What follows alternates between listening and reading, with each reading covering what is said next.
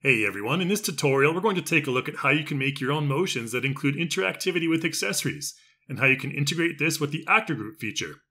Let's start off by looking at the old way in which your character will utilize accessories in their animations by first applying this motion here, and some dedicated accessories that are automatically assigned to the right and left hands. Previously, you could only assign each accessory to a single hand, after which it would not be able to be switched from one hand to the other. You need to first delete it and then reapply it. However, the new system is more flexible and will automatically load accessories when you apply an accessory-linked motion.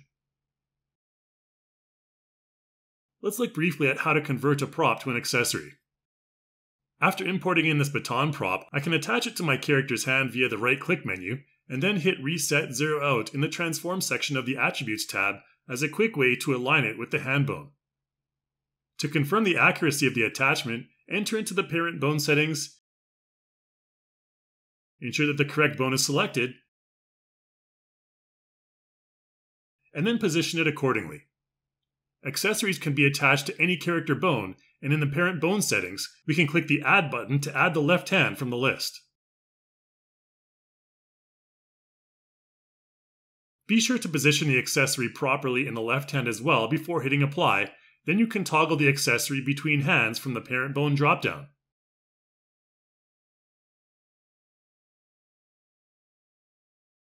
After that, you'll want to make sure the baton is selected and then save it to the Other subcategory under Accessories. You can reposition your camera before you save to get a more accurate thumbnail, or simply load in a pre-made image file. Now when we apply this accessory to our character, it will automatically be assigned to the right hand, as that is what we set as default. If you right-click and drag the accessory, you'll get a drop-down menu where you can specify which hand the accessory will be assigned to, so we can also add it to the left hand. Next, let's look at how we can pair an accessory with a motion in a Motion Plus file so that it will automatically be loaded whenever we apply that motion. Start by making sure that you have a motion applied, and ensure that the accessory is aligned properly to accommodate potential differences in the positioning, like the fingers here. After that, we need to save our animation as a Motion Plus file. Be aware that in order to save this way, you need to have your project length set to the same length as the animation that you want to save. In the Options window that pops up, ensure that you have both batons selected under Auto Load Accessories. After that, we can apply that saved motion to any character and have the batons automatically positioned correctly. You'll also get a dedicated motion clip appear in the Accessories motion track as well. Smart accessories can be used in a wide variety of ways in iClone, including with actor groups and motion director actors and props. Check out the website linked in the description for more info and examples. Okay, let's look at how to add more variation to our accessory motions next.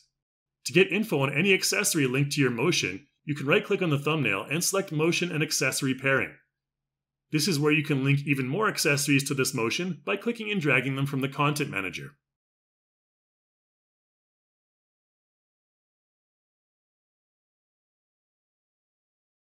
After that, when you right-click and drag the motion to your character, you can select the added accessories from the Options dialog that pops up. Be aware that not every accessory will be positioned perfectly using this method, so you may need to utilize the method we showed earlier to get the proper position. You can also load up individual accessories with different material options. If you right-click on the accessory itself and choose Edit Relation, you can see that this particular accessory doesn't have any associated materials linked yet. You can find a bunch of materials under the Media category in your Content Manager, and you can right-click and select Find File to copy the material path. Then in the accessory content information, click Add and choose the material files you want.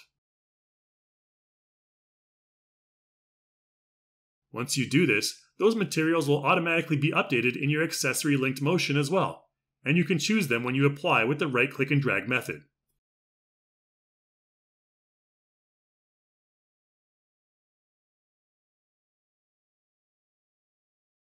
Okay, next let's look at utilizing these accessory-linked motions in actor groups. Let's start by creating an actor group from the Create menu. You can right-click on any of the tags to search for either an actor or motion that has matching tags in your Content Manager. I'll click and drag a few actors into my viewport, and you'll see them appear in our actor pool. You can also click and drag additional actors from the Content Manager directly to the actor pool for a more diverse base group for random generation. Now the motion pool is where we want to click and drag our accessory-linked motions to. You can specify a tag here to only apply that accessory to a particular actor type, and you can also access the motion and accessory pairing options here as well. You can also organize your accessories into specific groups, which gives you more control over which accessories are paired together in this case.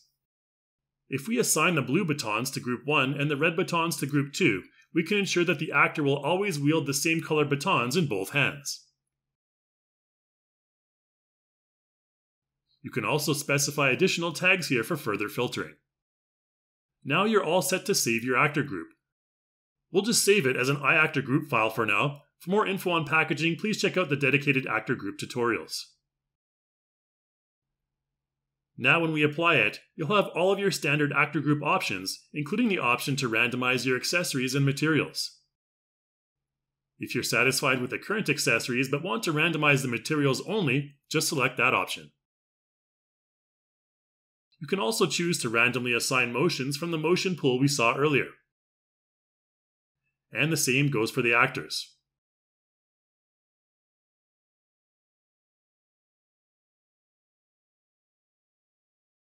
Now, if I update any of the accessory-linked motions that are part of the actor group I just saved, they will not automatically update in the actor group once you reapply it. So we'll need to reload the actor group we saved, delete the existing motion,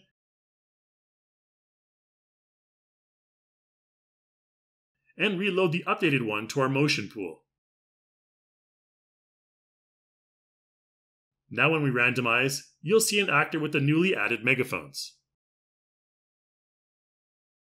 Alright, that's it for this tutorial, guys. Smart accessories are an intuitive new feature that will save you tons of time on your workflow. Thanks for watching, and I'll see you in the next one.